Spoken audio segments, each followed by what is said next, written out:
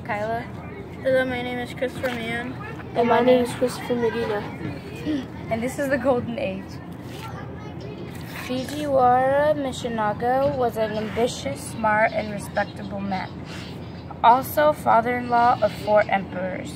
He built mansions and temples. He also became very wealthy.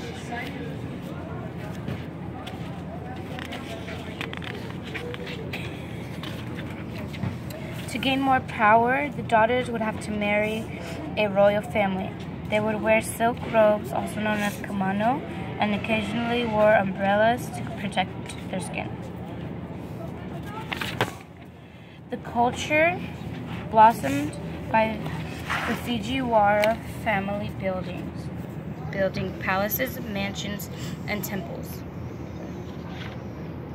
Fujiwara left from 995 to 1028 BC.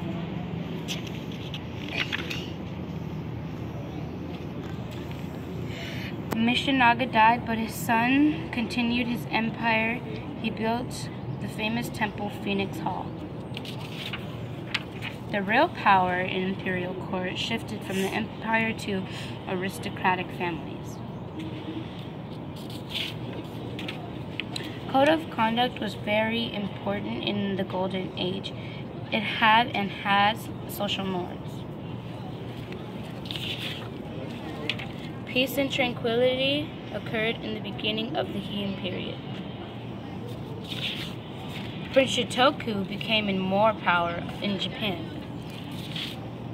It's time for our recap. This is Fujiwara Michinaga. This is one of the royal daughters that would have to marry. This is a sign on the temples and palaces that Michinaga would put on his temples. This is a clock to represent the time he lived and the time he died.